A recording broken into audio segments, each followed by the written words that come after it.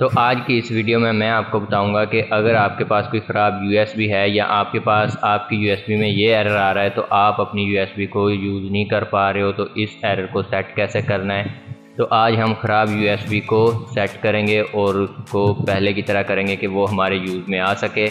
अस्सलाम वालेकुम दोस्तों, मेरा नाम है सलमान अदीब, आप देख रहे हैं अदीब टेक्नोलॉजी लैब यूट्यूब चैनल। तो चलें स्टार्ट करते हैं आज का हमारा टॉपिक।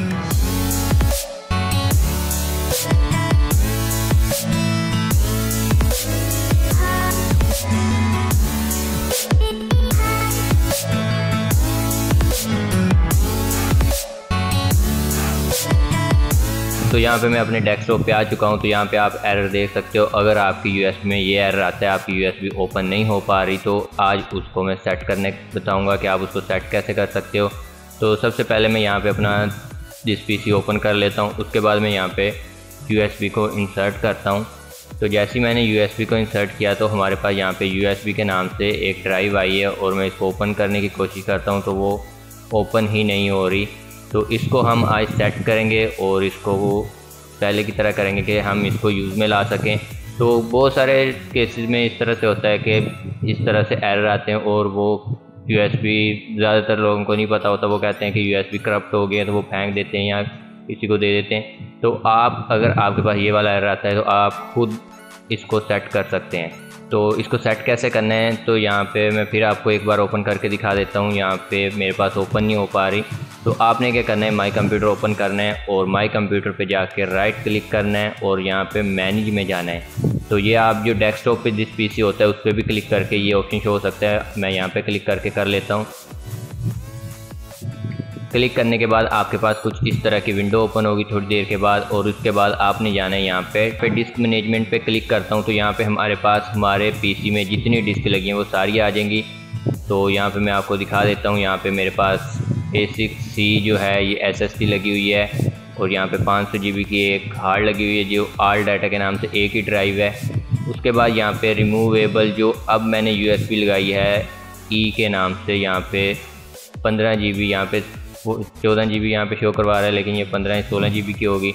तो मैं इसको थोड़ा सा इस तरह से करके आपको दिखा देता हूँ। यहाँ पे C, ये C है, उसके बाद D, ये D है। इस चीज़ का आपने ख़ास ध्यान रखना है। आपने अपनी ड्राइव मैच कर लेनी है, वरना आप अपनी कोई काम की जिसमें आपका डाटा पड़ा हुआ है वो ड्राइव डिलीट कर बैठोगे। तो इसलिए आपने एक चीज़ का ध्यान रखना है कि आपने ये चीज़ चेक करनी है आपकी यूएसबी के ऊपर जो ख़राब है वो क्या आ रहा है। यहाँ पे आ रहा है यूएसबी ड्राइव E, तो मैंने सिर्फ E को यहाँ पे छेड़ना है। तो यहाँ पे मेरे पास देख सकते हैं E लिखा हुआ है।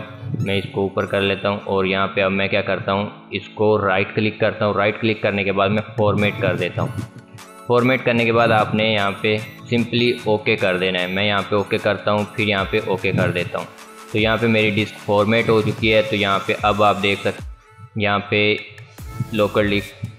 यहाँ पे न्यू वॉल्यूम E के नाम से आ गया है, ये वही यूएसबी है। तो यहाँ पे हमारे पास ये देख सकते हैं, यहाँ पे अब ये मेमोरी शो भी करवा रही है। पहले यहाँ पे 00 था, तो अब हम इसको इस तरह से भी चेक कर सकते हैं। पहले इस तरह से आप चेक नहीं कर सकते थे, 00 दिखाना था उसने। तो अब मैं इसको ओपन करता हूँ और इसमें कोई चीज़ ट्रांसफ़र करके देखता हूँ कि यह काम करती है या नहीं। तो यहाँ पर मैं इसको कॉपी कर लेता हूँ। कॉपी करने के बाद यहाँ पर पेस्ट करता हूँ। तो यहाँ पे ये देखें बिल्कुल सही काम कर रही है हमारी यूएसबी। और यहाँ पे फिर हम डेस्कटॉप पे जाके यहाँ पे देख सकते हैं, ये जैसे ही ओपन करेंगे ये हमें शो हो जाएगी। अब मैं फिर इसको उतार के लगाता हूँ कि ये टम्परेरी सेट हुई है या परमानेंटली। तो मैं यहाँ पे दोबारा से इसको लगा देता हूँ।